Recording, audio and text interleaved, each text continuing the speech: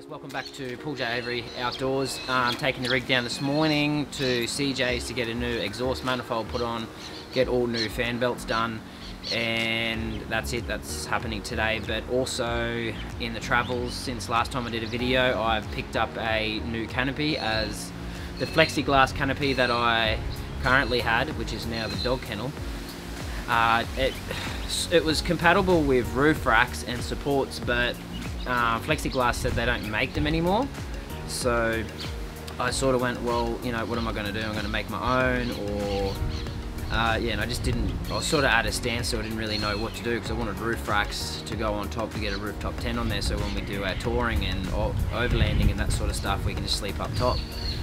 And the canopy was 100mm too short on the back end of it, so I lost 100mm out of the back of the canopy.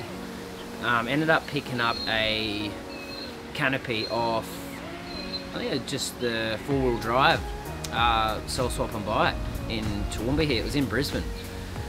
Exact same colour, well, very close, silver, ARB, and all I had to do is go to ARB and get a few extra things for it, as the struts were done on it. I'm getting a lift-up window on the left side of it, getting new seals around the whole thing, and inner supports for roof racks and the actual roof racks themselves on top, so we can put a rooftop tent on there.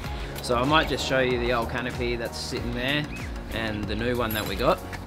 Okay, so currently there's the old canopy that I had, Shiloh's new doghouse. It's actually really good, fits perfect up here.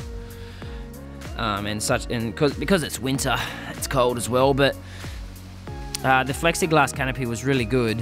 The door and everything was great, and it was high on this top end of it and whatnot, but like I said, it wasn't compatible with roof racks. Well, it kind of was, but they don't make them anymore. There's the 110 watt solar panel I had on top.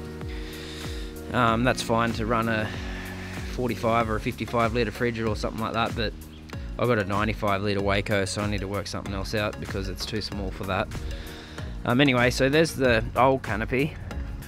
It's not tinted, windows weren't tinted, you could see through the windows when it was on the street, even though it looks like it's pretty dark there now. It's only because it's on the ground. And there's that back end where I lost all the 100mm out of it.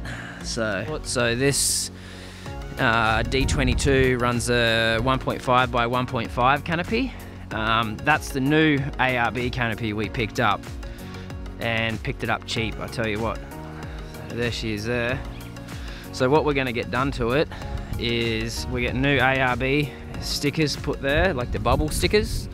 They're going on there and there on both sides. Getting a lift up window for the left side here. And I really like these latches, they're a lot better than the old ones. So much better. And we're actually getting new struts for it as well, because these ones are no good anymore. And that seal there is getting replaced around the whole thing.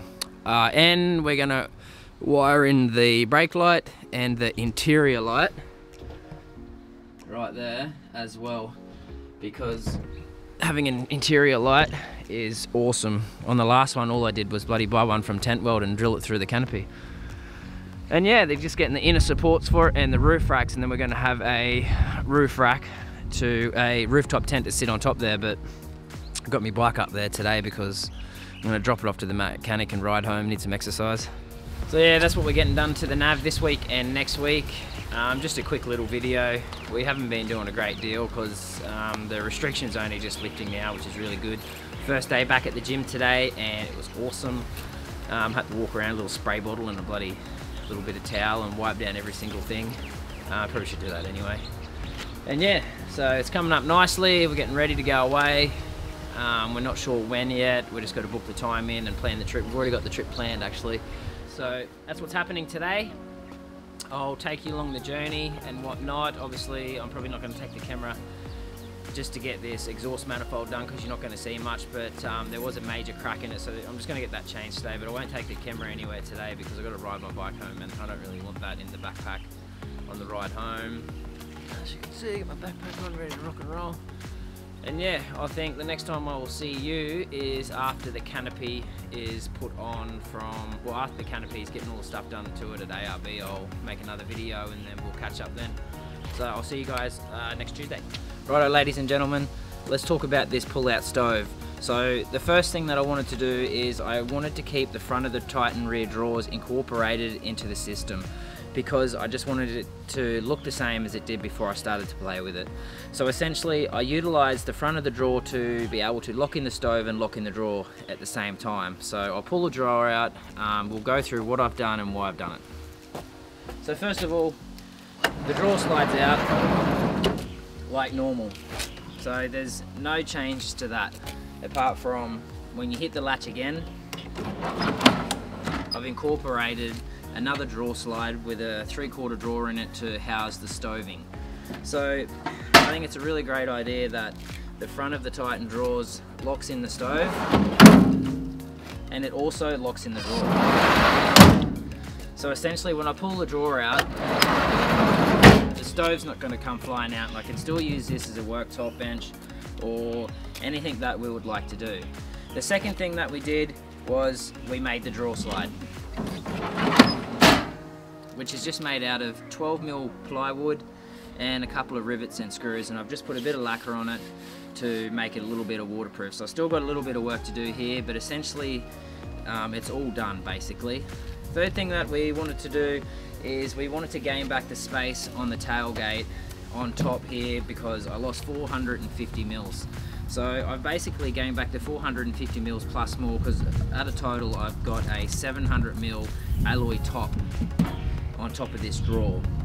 Now the only problem with that was, since I gained so much back, I couldn't actually get the pots and pans out because there's only like a 6-inch gap between the end of the cupboard and the front of the drawer.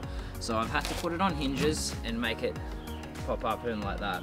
So now when you pull up, you can pull your stove out, you can lift your bench up, and you can get your pots and your pans and whatever you need from in the back of the drawer, which is quite a large space. I think there's about 1.5 foot of space in the back there for pots and pans and whatever I'm going to fill it up with. Now I'm not sure if I'm going to run into any problems where if I need to put a divider in here to keep the stove and the pots and pans separate, but I think when the drawer's stowed away, that will keep most of the stuff in the back there. So when you pull up, pull your stove out, and you'll still be able to get everything from the back there. It won't damage the front of this. So the fourth thing that we did is we made up a little spice rack out of 7mm ply that houses 7 spices. Now I've also put carpet on the back side of this, which holds our lighter for the stove, which I think is a great idea because I don't smoke anymore, either does Kat, and we very rarely have lighters in the car, and sometimes they're very hard to find in my camping box. So it's good to have it on the back, so you can just pull up, light your stove, and she just lives right there. Now I'll do a walk around of what we've done. We've also done an alloy bench on the tailgate. I got rid of the wood and I got rid of the plastic protector on top because it allows me to carry 2 jerry cans of fuel in this side with that little bit of extra space that I have here. Also acts as a workbench, which I think is really great. So if we're pulling up, we can actually give this a wipe down with some wipes, and we can make some sandwiches and have a coffee and that sort of stuff. So I'll get you a little bit closer, I'll pull the drawer out, show you what I've done, because I've got a couple of extra latches in there that I haven't showed you at the moment. So we'll do that and then we'll go from there. Cheers. Okay guys, this is the alloy top on the tailgate that I made myself. I got a metal place in Toowoomba to cut it for me, and I drilled and screwed it into my tailgate myself. Very easy and inexpensive thing to do. It cost me $28 plus I think the screws were $10. Now the drawer. Now the drawer pulls out like that. The Triton front locks in the stove just there, and if you hit that lock, lifts up, stove pulls out. So I've used the front of the drawer and the drawer itself to house the stove, which works really well. It's just a 3-burner companion stove, but you could use any stove on the market in that setup. Also, here's our workbench on top that we gained the space back from the tailgate that we lost.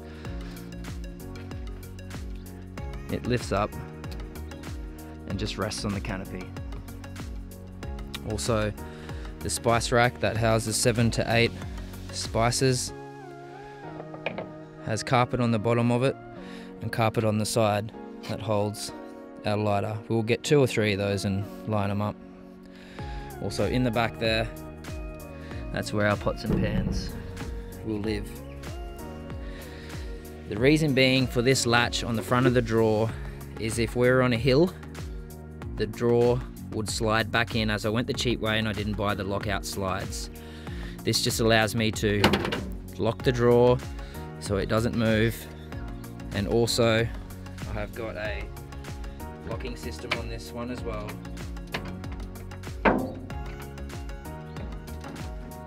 which keeps the stove from going in or out.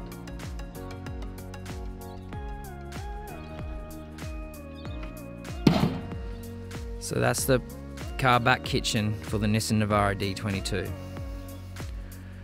There's my sink. There's 22 litres of water.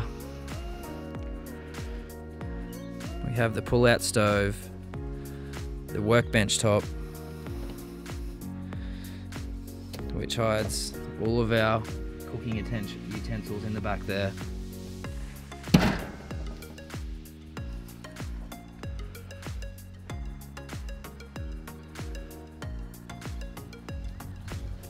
Righto guys, just to end the video, I'm going to go through the canopy and show you the work that ARB has done, and then we'll do a little shout out to the guys that helped us out. So basically guys, ARB has put in a lift up window for the passenger side of the canopy, which is fantastic because it makes it really easy to get into the side to charge phones or anything like that, or get into the fridge if the back of the car is occupied. Also, we've got new bulb stickers for both sides of the canopy, and like I said in the beginning of the video here, we've got new struts for both sides, and we got new seals that go all the way around the canopy, which is really good because it needed it. The seals are all falling off. We also got our interior light wired in. Also our brake light has been wired in, which I think is good too, because the brake light sits a lot higher, so I feel a little bit safer that people behind me can see that light a little bit better. And also guys, we've got the inner struts that house the roof racks on top. You might not be able to see that too well, but they're there. They're rated for 150 kilos. Where we have the roof racks on top there. Hope you can see that on both sides, which will house a rooftop tent eventually one day. I think this setup's going to be really good. I hope you guys got something out of this. You don't need to go and spend a lot of money to do something simple for the back of your car to go overlanding or traveling around Australia. I probably spent about $120 all up for this, with the wood, the screws, the rivets, that sort of stuff. I think the most expensive thing out of this whole thing was this bloody collapsible sink, which is 50 bucks. I want to say thanks to JC down at Muffler Mart for servicing the car. He's put in a new exhaust manifold, 4 new glow plugs, and also changed all my fan belts. I want to say thanks to ARB for doing all the work to the canopy. It really needed it, and it's just awesome. I can't wait to go away in it.